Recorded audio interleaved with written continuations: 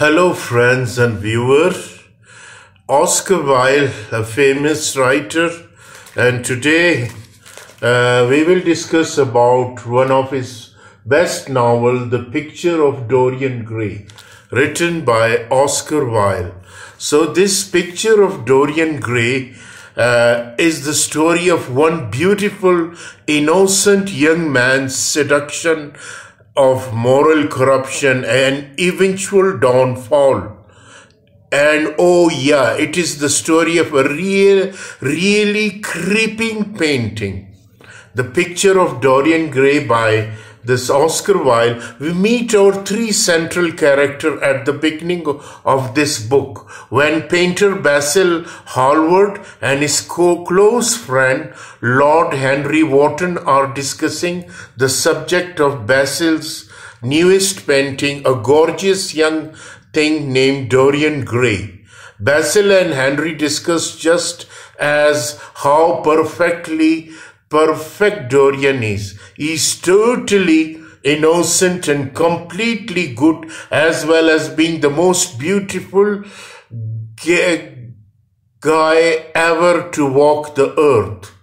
Lord Henry wants to meet this mysterious boy, but Basil doesn't want him to. For some reason, he's afraid of that will happen to Dorian if Lord Henry digs his claw into him.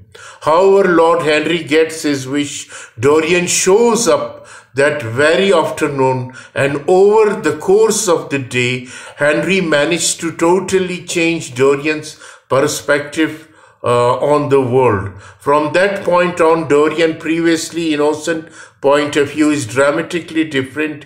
He begins to see life as Lord Henry does, as a succession of pleasure in which questions of good and evil are irrelevant. Basil finishes portrait of Dorian and gives it to the young man, who keeps it in his home where he can admire his own beauty. Lord Henry continues to exert his influence over Dorian. To Basil's dismay, Dorian grows more and more distant from Basil, his former best friend, and developed his own interest. One of these interests is Sybil Vane, a young, exceptionally beautifully, exceptionally talented, and exceptionally poor actress, though she's stuck performing in a terrible third-rate theatre.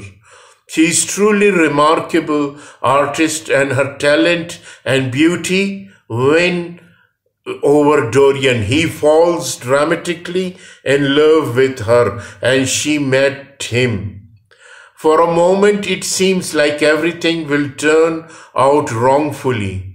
However, this is just the beginning of the Dorian story. Once he and Sybil are engaged, her talent suddenly disappears. She is so overcome with her passionate love for Dorian that none of her roles on stage seem important to her anymore. This destroys Dorian's love for her, and he brutally dumps her. Back home, he notices something different in his portrait.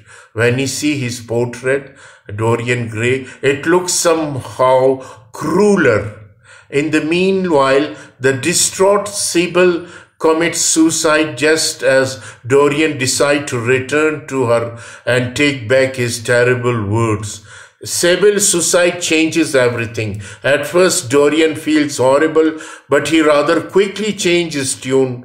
On Lord Henry's suggestion, Dorian reads a mysterious yellow book, a decadent French novel that makes him re-evaluate his whole belief system.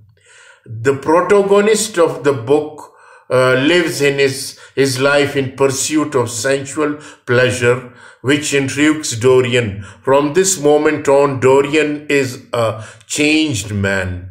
Dorian starts to live as hedonistically as his wicked mentor Lord Henry does. The only thing that documents this turn of the worst is the portrait which alarmingly begins to exhibit the inward corruption of Dorian's soul. The beautiful image changes, revealing new scars and physical flaws with each of Dorian's dastardly action.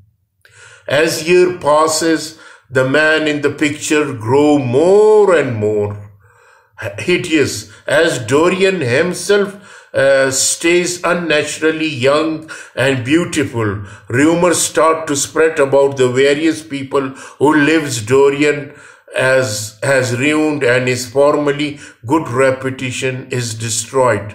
On Dorian's 38th birthday, he encountered Basil, who desperately asked his former friend if all the horrifying rumor about him are true. Dorian finally snaps and shows Basil the portrait in which the horrible truth about his wicked nature is revealed. Basil recoils and begs Dorian to pray for forgiveness. In response, Dorian murders Basil, stabbing him brutally. He blackmails another of his former friend into disposing of the body. Dorian retreats to an opium den after dealing with all of the evidence, where he encounters an enemy he didn't know he had. Sybil Vane's brother James, through a rather complicated turn of events, James, who is on mission to punish Dorian for his mistreatment of Sybil, ends up dead. Dorian isn't directly responsible, but it is yet another death to add to Dorian's tally of life-wrecking disasters. Dorian is relieved that his enemy is out of the way, but this even sparks a kind of a midlife crisis. He begins to wonder if his wild but enjoyable lifestyle is